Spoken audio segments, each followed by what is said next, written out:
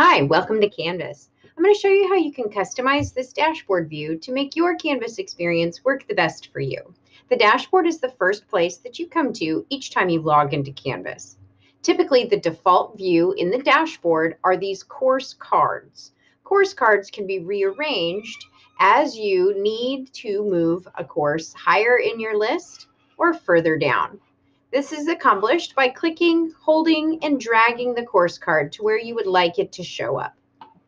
You can also change the view from in list view, so you have a list of things that are due, or recent activity, so you can begin to see the things that you have upcoming.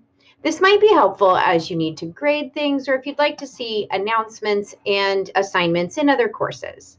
If students seem to get off of card view, they can always switch it back. This has been confusing for some students when they accidentally open their Canvas and see list view and they can't find their classes. It's a simple click on the three little dots and switch back to card view.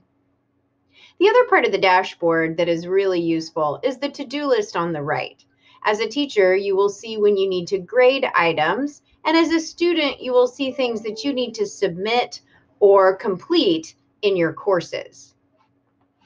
You can also favorite and unfavorite items from your dashboard. Under courses on the left, and then all courses at the bottom, you can see a list of every course that you're enrolled in, either as a teacher or a student. The little stars next to the course name is the reason that it shows up on your dashboard.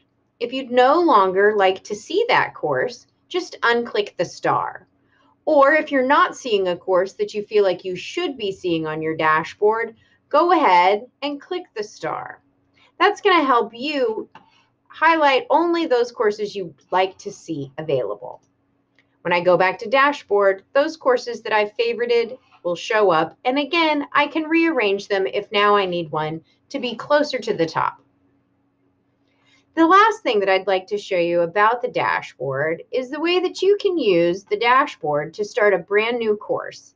If you'd like to start a new course, this could be a sandbox course where you'd just like to play or archive old content, or a place where you'd like to share content with others, or a course where you would like to invite students that are not in a traditional classroom setting, like a robotics club or the library. You can create an empty course here. More information about how to customize that course will be in other parts of the video series. Thanks, and have fun with Canvas.